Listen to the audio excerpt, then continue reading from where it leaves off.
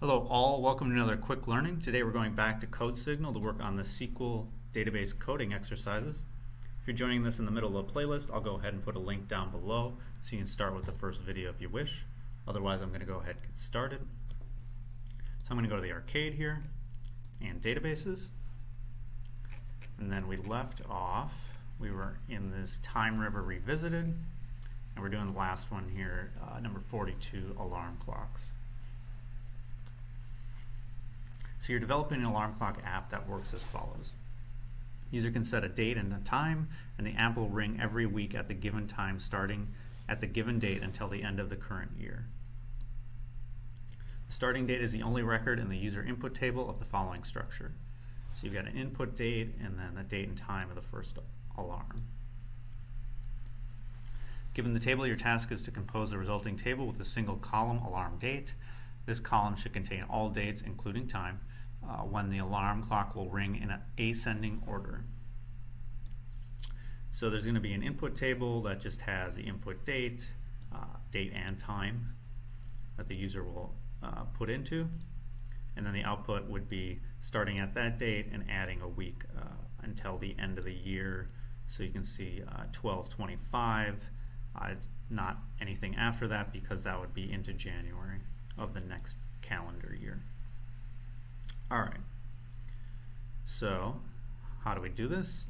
So in the procedure, we're going to set a couple of, these are called session variables because they have one @ symbol, they're a session variable.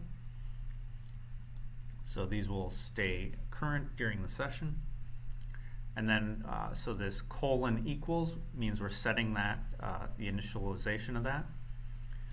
So we're doing select input date.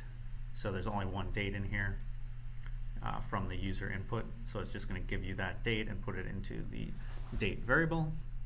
And we're also going to set the we're calling the initial to that date as well. And then we're just going to drop the table if it exists. So it'll X out any data that already was existing. So if a user changes the date, we're not inserting rows in addition to the ones that were already there. So we're going to create the table alarm list. It's just going to have one field, alarm date, and it's going to be of the date time type. And we need semicolons after all of these statements so the SQL engine knows that this is the end of the statement. And then we're going to do a while loop. So MySQL has this handy function that will extract the year from a date. So we just do year @ date. So the variable is the input date that was put in. And then the initial date is going to be stored in this initial, and we're not going to update it. So we know what the initial year was for that input date. So while these two are equal, it's going to keep churning through this.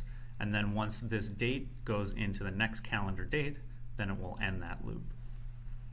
So we're going to insert into the table that we just created, the alarm list, and we're going to insert into the alarm date field, which is the only field that it has. And in that field, we're going to select the @ date, so the session variable that we created. So the first one's just going to be the input date that was put into the table. And then we're going to reset the @ date variable, and we're going to update that to date plus 7 days. So interval, so it's going to add 7 days each time to the date that was in there before.